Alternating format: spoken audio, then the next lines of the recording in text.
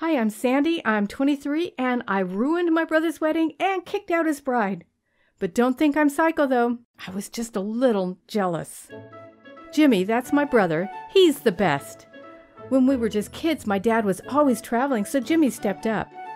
When I started dating, Jimmy made sure all the guys treated me right. We grew up best friends.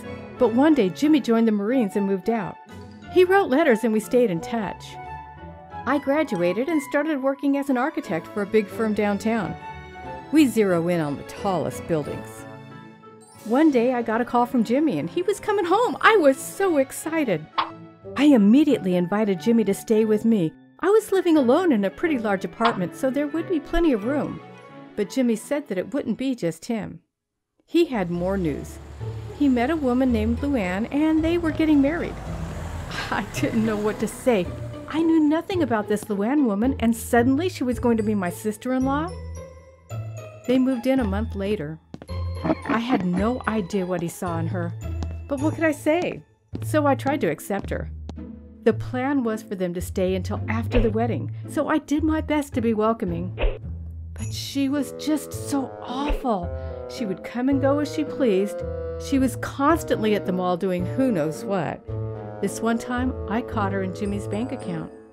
But Jimmy was so gaga for her that he forgot completely about me. They even scheduled the wedding on the weekend of my birthday, so I figured Jimmy didn't even remember. I got home from work one day, and I heard Luanne talking to some guy. But as soon as she saw me, she jumped off the phone. Busted! So the night before the dress rehearsal, my brother was out. I told Luanne I had plans as well, and she would have the place to herself. I would sneak back inside when Luanne thought I'd be gone. I was certain she would jump on the opportunity to call her lover when she thought she had the place to herself. I would record everything and show Jimmy in time to save him from the biggest mistake of his life. A few hours later, I was hiding in my own laundry room when I heard Luanne's voice. She was on the phone with what sounded like the same guy. I hit record and heard her say she had time to meet up. And then, clear as a bell, she said, "We have to keep this a secret." Finally, I had my proof. I felt so vindicated that I couldn't wait and stormed out of the laundry room to confront her. I wouldn't let her get a word out. I accused her of cheating on Jimmy and using him for his money. I announced that I had proof of her affair and I was going to show my brother, so she might as well pack her stuff. I chased her out of my place, tossing all her clothes on the ground. I called my brother. He thought it'd be nice to meet for dinner since it was my birthday. I was so touched he remembered, and already I felt things were better. But I still had to tell him about Luanne before she got to him. I rushed over to meet him at this Italian spot. I told him everything. I showed him the recording, and I told him that she was in his bank accounts. Jimmy made a strange face like he wasn't sure if I was joking or not.